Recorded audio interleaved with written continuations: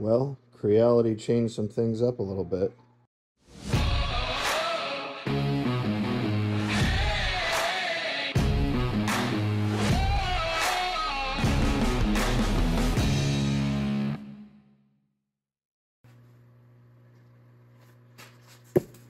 Well, I was setting up my new printers, and I have three Creality K1 Maxes that I ordered. And the first one was what you would expect. The hot end that is in it is, the original hot ends that came with them. It's got the red sock. I shouldn't say the original, but it's got the red sock. And I could easily install my Micro Swiss Flowtech nozzles. Well, I broke into the second box and went and took off the nozzle and took off the first screw, and it was like half the length of the original screws, and they're silver, not black. Well, I got both screws out, and the hot end just kind of like falls out, and come to discover there is a whole new hot end that Creality apparently is shipping. I wish I would have known this, especially considering I got one original now and one of this new style, and I don't even know what the third box looks like yet. But I wish this would have been like a submodel change or something, because the whole heatsink that is in here as well is different, and so I can't even install the aftermarket nozzle or hot end that I want to put on here on this without replacing the heatsink. So I am going to break into the third box, and I will let you know what I find, and we will assess from here. And I'll show some upfront or up close videos of these new nozzles too. They're rather interesting.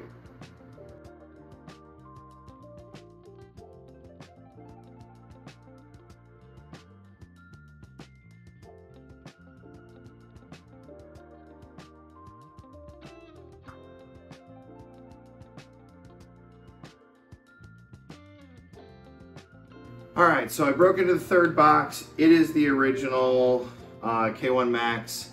So at least I have two printers that I was gonna add out here anyways to the population that I will be able to put the Flowtech nozzle on.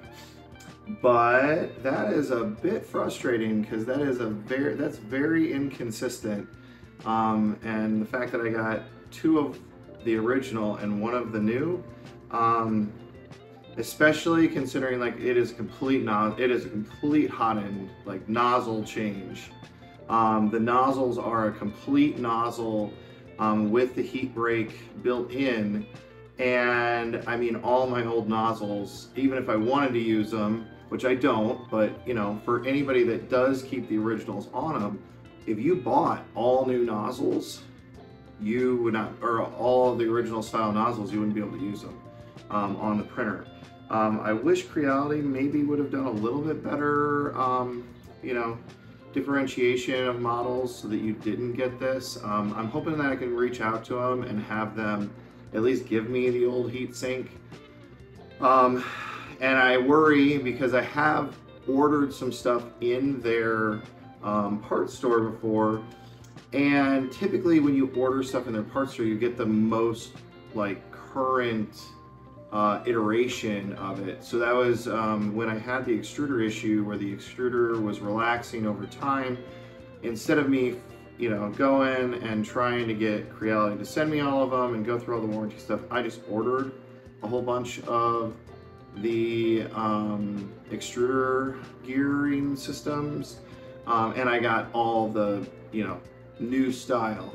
I worry with the heat sink, I'm gonna run into that same issue. So hopefully I can reach out to Creality. They can send me maybe a replacement so they can use the Flowtech, because I actually really like it. It's nice. I will say with the new Creality one, it is intended to where you don't have to do the heat set anymore. It is one nozzle to where you have the nozzle, the heat break, the essentially the copper transfer, and then it's got an actual extension tube off the top as well. So I mean, I get where they're going with it. That's great. But for somebody like me that is expecting the original stuff, and I'm running a print farm and I want consistency amongst my printers, this doesn't work out very well. So anyways, more to come, and I'll maybe post another video when I maybe get a response from Creality.